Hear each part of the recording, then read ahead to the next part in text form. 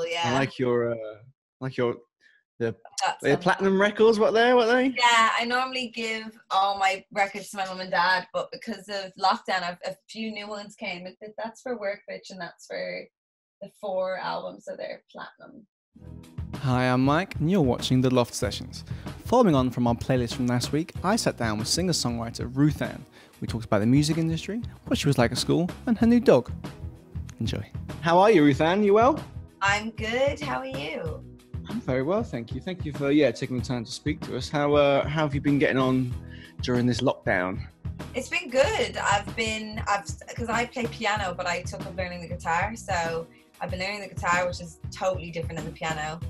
And then I've been just recording at home, like in my spare bedroom, just like with mics, and I have a piano in the other room, and just trying to get better at production, which has been what I've actually been mainly focusing on in lockdown. It's just given me loads of time to get better as a producer. And then just, writing, doing the odd Zoom session, and I got a puppy, so I've been also a dog mom for the first time. So yeah, there's lots going on. That sounds like the best time. Tell us a bit more about this puppy. What's their name? Her name is Ruby Roo, the Cavapoo. She's just made. We got her 2 days literally before the UK went into lockdown, and we are just so thrilled because she's got no idea what's going on. She's just so happy, and it actually is really good because it's got us out walking. We never would have been really walkers before. But during lockdown, it actually, we've discovered parks that were right beside our house that we never knew existed, because we travel and we tour a lot. So it's nice to just kind of have that time at home. So she's definitely a little princess, our little diva. She's a little diva. So we're here to talk about you today. So I want to take it back to sort of when you were at school. I want to know what were you like at school? Oh wow, I was obsessed with music, always. I was the kid in the class that always was trying to get together like a choir, or everything's like, can we do a music thing? Can we sing? Can I play? I would be writing lyrics in my French class. I have a French teacher. I wrote these lyrics, and I was probably 16. It was my last year in school, and she took them from me because she found that I was writing them during lesson. I was like, that could be a hit, miss. You don't know. I went back to the school years later, and she's like, I remember that day, and I took them lyrics, and she's like, I'm sorry. I don't know if they were going to be the next hit. And I was like, probably not, because I was 16. But yeah, I was super just into music, and I started writing when I was 7. So I just was always very creative child, very, we didn't have phones and YouTube and everything back then, but I was very creative, always wanting to, put together groups and music and songs and everything like that. Always. So how did that translate into you for writing songs for other artists? I've got a list here. I've got Britney Spears, One Direction, and Niall, Horan, and JoJo, amongst many others. How did you get your start in writing for these huge artists? Yeah, I basically started writing songs at home with a microphone. My dad and mum sing in church, so there was guitars, piano, very musical family, always a sing-song, type of family. So I was always getting up at the family parties and singing. And I started at 7, kind of changing the lyrics to songs for Father's Day and Mother's Day of Backstreet Boy songs, or different songs. I would change. They're you are the best dad type thing. That kind of started with 7. Then I started writing my own songs, literally just melody and lyrics into a microphone. And I had this 2-tape track, and I would change the tapes over to record harmonies. And then I set up a girl group because I was like, I want to hear the harmonies. And then we started recording some music when I was 13, 14. My dad met this guy who was going to manage us, and he got us some studio time. So I got used to kind of being in the studio. And then my dad basically took one of them demos when I was 16 and submitted it for this national songwriting competition, where you won 10,000 euro worth of equipment, and you got in the paper, and he entered me with my girl band, and I'd written and produced a song. So through that I won that, and through the press attention from that I met a manager who managed the script at the time. And they weren't the script yet. They were in LA, and they were writer producers. And he asked my parents, I was 17, I had just finished school. And he was like, I'd like to bring her over there and develop her as an artist. So after my family got to know him and the boys from the script, so Mark and Danny, I was flown over to Los Angeles, and I kind of started developing as an artist. But and on my 3rd day there, I was introduced to Billy Steinberg and Josh Alexander, and we wrote Too Little Too Late that day, but that was for me.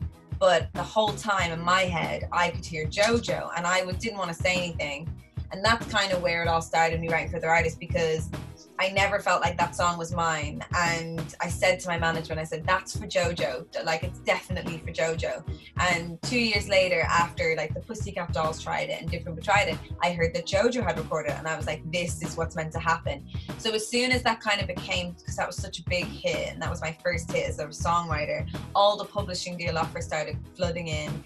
And it just felt like an opportunity I couldn't like miss. So I started writing then for other people kind of full time as a songwriter. And then once I kind of had more success as a songwriter and done all that, the artists I would work with would be like, oh, like you should be an artist. So I started doing artist music at the same time, and then started releasing that like 2 years ago. So it felt like the right time to kind of like go into being an artist. When you're writing songs for other artists, do you have like a specific artist in mind when you're writing a song? Or do you just kind of do a broader kind of idea, and then when the ideas come in, do you then tweak it for a certain artist? Yeah, I try to. It depends. Like if I'm in with the artist, like I write a lot with Niall Horan. He's there, so it's quite easier when there's an artist that's really involved and in the room. When they're not in the room, I try to write the most universal thing that I can, and just something that's really great, because when it comes to writing for artists that aren't there, they want to have a song that they feel connected to, and it also needs to stand out again, amongst the rest. It's got to be like great. So I just try and always write the best song possible. If I think too much about what artist is for, it can get you down a hole of trying to do what they've already done, and a lot of artists want to move forward. So like In the Name of Love, for instance, the Martin Garrix BB one, I never would have thought that would have gone to a DJ, because we wrote it on piano. And so it's actually more exciting to kind of see where the songs go when you've written them. And whenever I've tried to target an artist, it's more difficult. If they're in the room and you're working with them, then that's way easier. But when they're not there, it's hard to do that. So I try to just write the best song possible. What artist, living or otherwise, would you love to write a song with? Well, Jeff Buckley, I would have loved to write with. I love him. The Grace album is one of my favorite albums of all time. I love Chris Martin. I would love to write with Chris Martin, because I've been to see Coldplay so many times, and it's just tune after tune after tune, and and John Mayer is another one I would love to write with that's still around today. I would have loved to written with Amy Winehouse, because I think she was phenomenal as well. So yeah. Not setting your sights low, which is good. No, I want the legends. Lauryn Hill. Oh yeah, of course. Love. Fantastic. Yeah. So what advice would you give sort of aspiring singer-songwriters that maybe were in your position when you were 16, 17? I would say, like, do your 10,000 hours. If you want to be in production, do 10,000 hours in production. If you want to be a singer, do 10,000 hours singing. If you want to be a writer, do 10,000 hours of songwriting. Like, it's the more that you are prepared and ready for this industry as so far as your craft, like having a skill and having a craft, and being able to hold your own in the room, being able to know where the weaknesses are needed in the song and the strength. I mean, that takes the 10,000 hours of you doing it. And so just writing as much as you can, keeping yourself inspired is so important. Sometimes I talk to new writers who are like, yeah, I'm doing 3 sessions a day and I'm in the studio so much, and I'm like, it's going to dry you up. Like, it's very important that you stay inspired and you keep having the conversations that lead to the songs, and going out and traveling and seeing the world. Like, that is a big part of it, because when you're writing something, you're trying to make it universally relatable. And if you're not living, it's very difficult to write something that's universally relatable. So I would say to like, make sure that you also live a little, and just remember that the music speaks for itself. So let your talent do the talking first and your music do the speaking. Would you say you've got to work, bitch?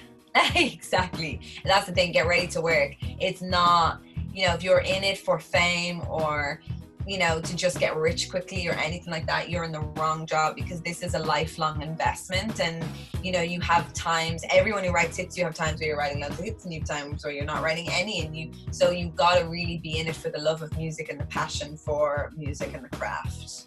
Here in the UK, lockdown is starting to loosen. The news came in yesterday, 4th of July, some things going to be opening, pubs, restaurants and stuff.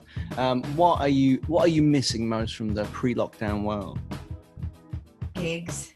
Yeah, that live gig. I had a whole summer of festivals booked, and to play, not even just playing gigs, being at gigs like that.